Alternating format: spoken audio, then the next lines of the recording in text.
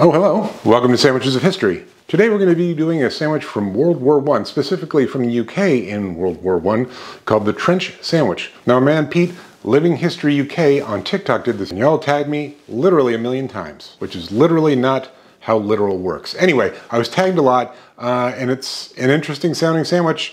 And for those of you who might be joining from Pete's channel or new to the channel, just remember, on Sandwiches of History, what I do is I make sandwiches from old recipes, then plus them up for the modern palate if they have potential. Okay, let's get into it. First thing we have to do is put on some jam. He used strawberry jam because he couldn't find plum and apple jam. Neither could I. Now we put on thick slices of sharp cheddar cheese. Yes, I went to the store and bought an English cheddar cheese. And then slices of canned corned beef. And no, I'm not going to cut it. Pete didn't cut it. I'm not going to cut it. All right, let's give this trench sandwich a go. That's not horrible. The sweetness of the jam is helping to offset the fattiness and the saltiness of the beef. And the cheddar, of course, plays really well with jam and the sweetness.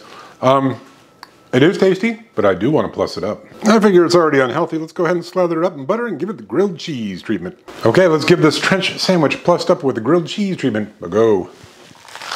I dig it. All the fat that's in the corned beef is warmed up.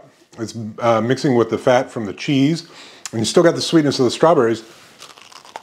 The original trench sandwich, cold, I'm probably going to give that a 6. It was better than just middle of the road, but it wasn't really great. Plus up with the grilled cheese treatment, adding a little bit more butter and frying it up in a pan, giving it a little crispness. Got all the fats melted and started working together. Yeah, it's probably about 7, maybe 7.5. It's tasty. I am going to finish it. I probably will never make this again, just because, you know, my heart. But yeah, I'm going to finish it. All right. Thanks, Pete. See you tomorrow.